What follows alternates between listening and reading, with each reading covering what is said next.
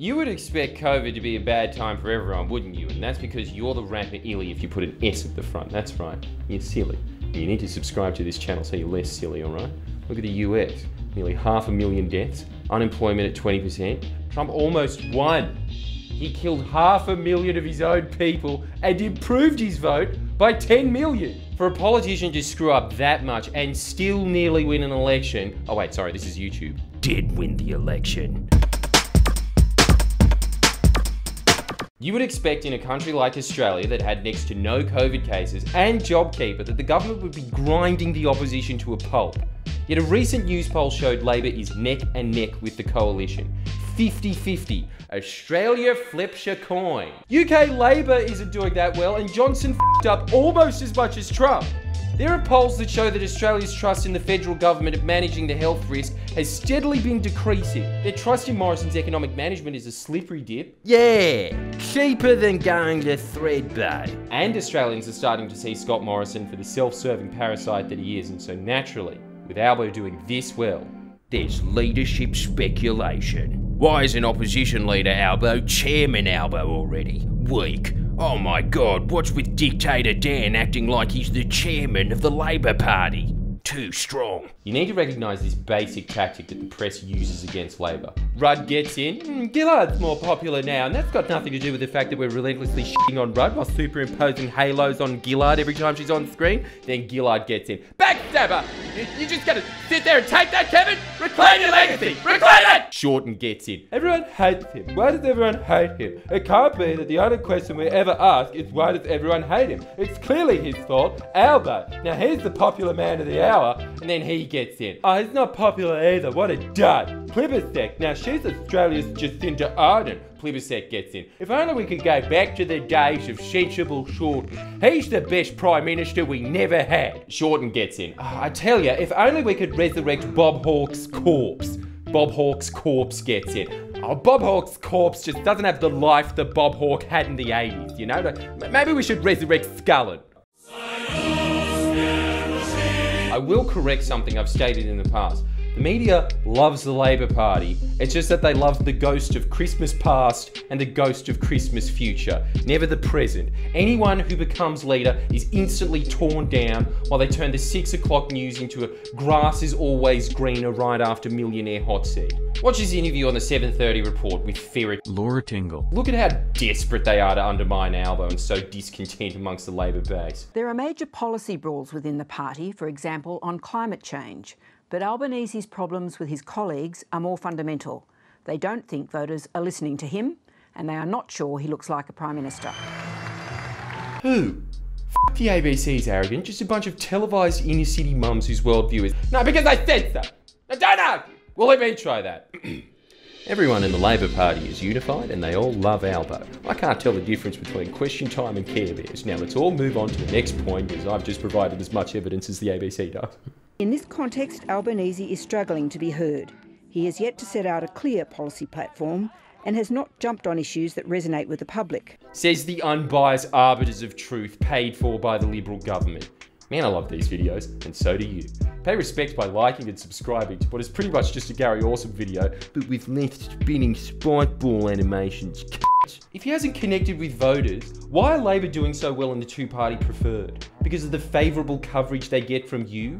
He literally bought about JobKeeper. I think that's a bit of a connection with the voters. Shut the f*** up. Unlike the man he replaced. COVID's been shocking. People have died, people lost their jobs. There it is! Right there, 250! What did I say? Oh, if only Bill Shorten was... Again! And then as soon as Shorten becomes leader, Albo's had time to reflect on the backbench, and I think he's ready for another tilt. Then when Albo's in, oh well, Kim Beazley's had even more time to reflect than Albo has. Then when Kim Beazley gets in, Labor's too tired. Maybe it's time for them to replace experience with verve. This young Labor guy in UNSW, that one, he should be leader. You often ask the question, what's the point of this government? What I'd like to ask you is, what's the point of the Albanese opposition? Jesus Christ, they're giving it away. This should be so obvious to everyone. You ready? Wait for the next question, it's coming. But do you really think issues like childcare, important as they are of themselves important enough to get people to change their vote in such times of uncertainty. Thank you. Thank you. Sorry, I know it's strange being this enthused about moronic journalism as most people are about, yes, this ball made the wood fly. But their current narrative of who's not offering the Australian public an alternative.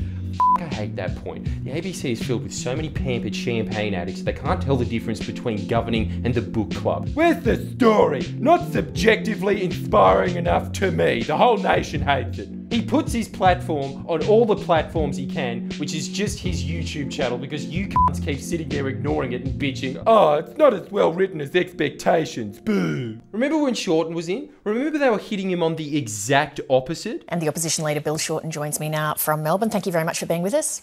No worries, Lee. Bill Shorten, you're unapologetically running for government on a big new agenda. So let's run through some of the detail of it, beginning with climate change. See?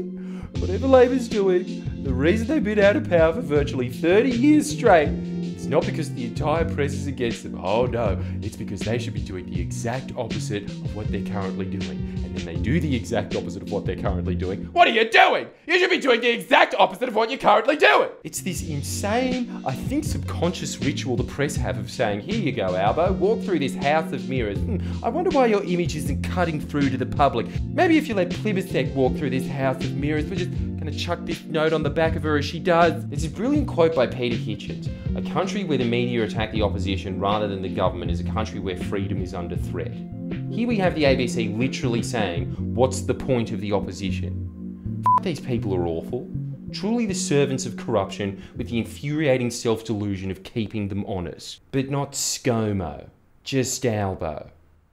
What is interesting though is you can use these exact same tricks on them. With Joel Fitzgibbon's voting record of voting for every carbon reduction initiative put before Parliament, he's known as Carl Fitzgibbon, while Dave Sharma says, oh yeah, I love renewables. Not as much as I love insider trading, but it's up there. Votes against carbon reduction initiatives all the time. Why isn't he known as Dave Smoker, eh? Or Dave Insider Trading gets tips. Dave Smoker is fine. Look, it rolls off the tongue as well as Cole Fitzgibbon does. The point is the guy represents Wentworth. So let's use the same ABC tricks on him. Oh, he didn't denounce Scott Morrison not denouncing Trump. Is Dave Sharma a Trumper? There's Bass, which is already on a razor's edge, and they're really starting to hate Bridget Archer because of the whole cashless welfare card fiasco. But nope, smug f***s on Twitter would prefer to bitch non-stop about a Labor MP trying to stop a seat falling to one nation. But they're not doing it because the press doesn't. Oh no, they came to that conclusion themselves. Because if there's one thing twitwits don't do, it's pile-on. You know the Lincoln Project? No.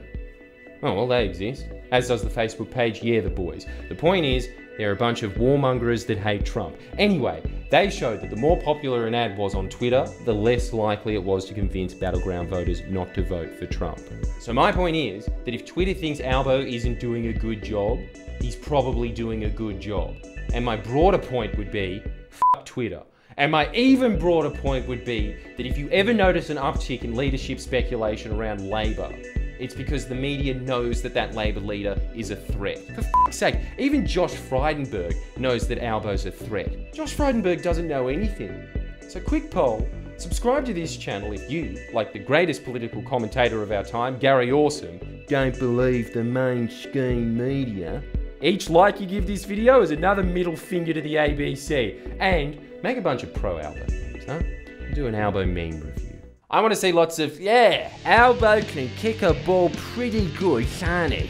Oh, what's this? Scott Morrison can't do it as well. Such a dick. All I'm saying is, making Albo memes really helps. As does getting 2 of your friends to subscribe to this channel, because come on, it's an election year. Let's beat 7. We won't, but let's try. Please share and comment below. Comment.